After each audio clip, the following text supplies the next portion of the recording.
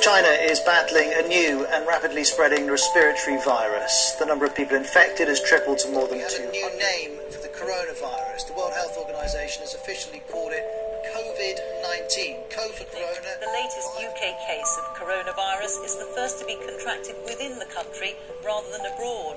The man walked into a GP surgery in Surrey feeling unwell. Unwelcome but expected, the coronavirus has hit the UK. I must give the British people a very simple instruction. You must stay at home. So back in April 2020, we were faced with an unprecedented situation. We all went into lockdown, and for the first time we couldn't get together as a group, and that presented a challenge to us. We're a very hands-on organisation. We like to get out into the community and make a difference. And when that lockdown happened, that stopped us getting together. It stopped us being able to get out and help people. And all of a sudden we're presented with a real challenge as to how we could fight this pandemic and help our community out. So when the pandemic first hit, I think our initial response as a community group is, well, how can we help? And I think we looked around, and the biggest demand at the time was, if you remember, getting food to vulnerable people who were having to self-isolate. The queues were at the supermarkets, and plus people didn't have people to get food to them. So we thought, well, how can we help? Now, we don't want to double up on work that other people are doing, and we fast realised that people like Sean at Oceans and Brynna from Volunteer Support Group, they were out there helping and getting food to people. So instead of setting up alongside them and doubling up on work, what we decided to do at first was support them. And we sat back, we gave money towards it, and we supported them in their endeavours. But it wasn't long until another problem reared its head, and what we noticed was a shortage of protection equipment, PPE, for NHS and care workers. And this must have had the biggest impact on our response to the pandemic. This is an intensive care unit where clinicians must wear the highest level of protective clothing if they're treating COVID-19 patients. Goggles, masks and long-sleeved gowns. But reports that some NHS trusts are running out of protective equipment has caused huge concern. Around about the end of April towards May, we started to see news reports of shortages of PPE, masks. We were starting to see people posting on Facebook asking if people had masks or shields or face shields for doctors and nurses. People were trying to help each other out. And we started to look at how we could help. We'd heard of reports of people using 3D printers to start creating face shields and masks for doctors and nurses, and we thought that that was something that we could get involved with, being at home, having people being furloughed, something that we could do to start working together from our separate homes. How can health workers deal with people when they're risking catching the disease themselves and putting themselves out of action? And that's when we decided as a group we needed to do something there, and Richard, our vice chairman, looked into it and found that we could manufacture ourselves out of materials that we could find lying around proper PPE that could do the trick, that could work, that could get health workers into work and supporting the country as they needed to do, and we could support that effort. And as a result, Shield Tamworth was born, and that's what we did. We got together the materials to build thousands of PPE, of face shields that helped health workers get to work. We looked online and we came across something called the Badger Shield, which was a very straightforward way of creating a shield for frontline workers. So we started looking about how we could get hold of the materials, and our first barrier was that a lot of the materials were sold out. Perhaps other people had the same idea, or shortages as shops were shutting, haberdasheries were closed. So we took the first step to turn to the community of Tamworth, and of course the community of Tamworth did what it always does, and it massively stepped up. Our first Facebook post that we put out absolutely broke our records for when we put the appeal out for equipment. I think it must have reached about 20,000–30,000 people. Our posts usually reach a couple of thousand people at most. It just broke all records, and people came from all over the town with fabric elastic, with foam strips, with acetate. Schools stepped in to help us laminate acetate sheets to make screens to build shields with. It was just an amazing thing to see the community being enabled and actually seeing that yes, we can in a hands-on capacity make a difference here and fight back against this virus.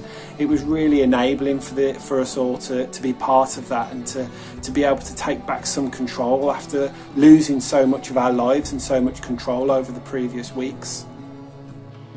I think that's got a massive impact on the pandemic response, because if you can imagine a nurse gets faced with somebody with COVID, they have to self-isolate for 10 days. That's a nurse out of action for 10 days. And what we could do was help protect that nurse and keep her in work and keep her supporting the country. And that knock-on effect around of all those nurses and healthcare workers and carers in work would have had the greatest impact on helping those first steps to the pandemic response in this country. And so we're very proud to have helped there, to have been able to support the community in that way. We were getting materials dropped off to us daily, and very quickly it started to snowball well beyond our expectations. We had to set up members who were collecting materials and dropping them to people's homes, people that were then putting the shields together, people that were taking emails and requests, people that were then collating all of the shields together, people that were driving them to doctors, to nurses, to hospitals, handling the social media so that we could talk to the community, to keep getting people to be asking for shields if they need them, giving us materials if they need them. We had local businesses stepping up massively, giving us supplies. It snowballed into something that we didn't really expect, and from that came about the idea of shielding Tamworth. Now what you notice in the town is when this sort of thing's happened, it's unprecedented, and as a result people are feeling quite down. They're isolated from their friends and family, they're not able to go about their life as it is. And we thought, well, is there a way that us in Tamworth at a round table could bring and spread some joy, raise the spirits of the town? We're not sure how we could do that, but one thing that we've got a direct line to Santa, haven't we? Now I realise this is the summer and Santa's works at Christmas, but because we've got this direct line, we had a quick word with Santa and said, look, you know, you sometimes come to visit Tamworth in the summer for the carnival. Could you come and visit us and raise the spirits of Tamworth?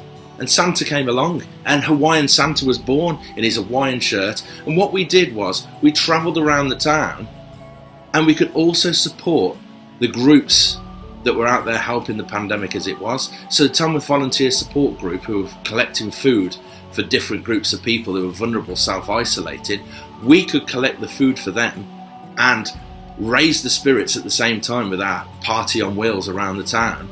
And that's what we did. We got thousands of bags of food that we could donate, and they were going straight to vulnerable people. It was amazing, and we were really pleased that we could touch so many people in the town with what we could do. Just a small group of us, what could we do together? As we moved through the summer, we then moved into providing food for food banks and people isolating. We realised that there was a real need for people to be able to get food supplies to their houses when they were self-isolating. They had no family and friends, they couldn't get out, and we started to see that there was actually real hands-on issues going on through the town that we could get involved with. So we got the Santa sleigh out, and we did Summer Santa, where we dressed Santa in a Hawaiian shirt, got him out in the streets, and once again we put that out to the community of Tamworth, and once again the community responded in droves, and we collected thousands of cans of pasta, all manner of foods, and we were able to hand those through to food banks that were able to put parcels together through the local council and through charities, and get free food deliveries out to people self-isolating who couldn't get to shops, and people that were shielding elderly people with underlying health conditions.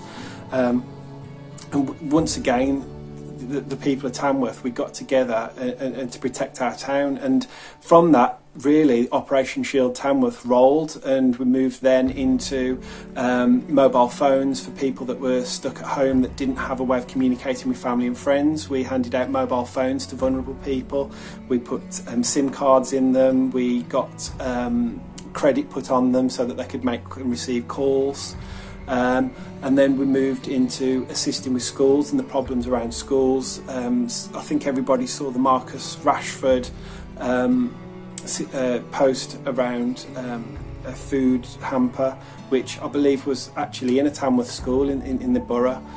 We responded, we got food out to pupils, and then we moved into the Christmas period. It was nice to get the sleigh out at Christmas and bring Santa around to children. You know, I've got a young child myself, and it is heartbreaking that they, you know, couldn't go and see Santa this year and do the things that we all like to do.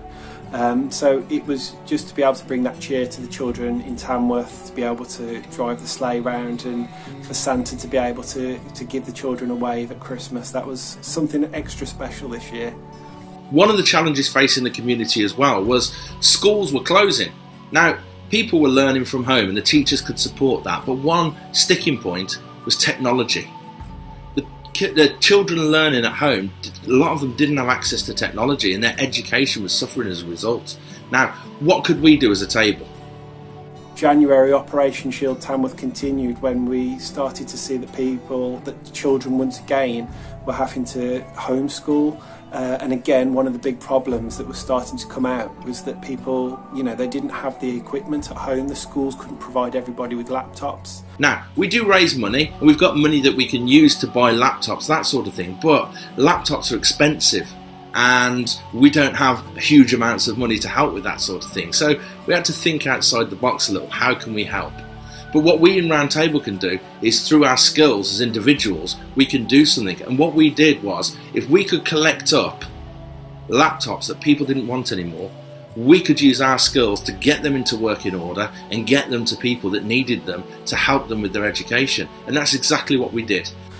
So once again, we turned to the community, to the people of Tamworth, and we asked for second-hand laptops that we could convert, put Linux software onto them, update them, and hand them out to children in the community. We managed to get 65 laptops collected, refurbished, and out to people that needed them. That was 65 children in Tamworth that were able to learn properly when previously their education had suffered. And we're very proud of the fact that we've got people up and running. None of the things that we've done this year could have happened without the absolute wonderful response that we've had from the people of Tamworth. Every single person that's been involved, whether it's been handing a can over, whether it's been given an old laptop, whether it's been finding some acetate from your old school folder, every little bit of help that everybody has come together with has attributed to an absolutely fantastic ability for this town to shield itself and to shield each other, and to really dampen the effects of COVID on our communities. So thank you to everybody for what you've allowed us to be able to do.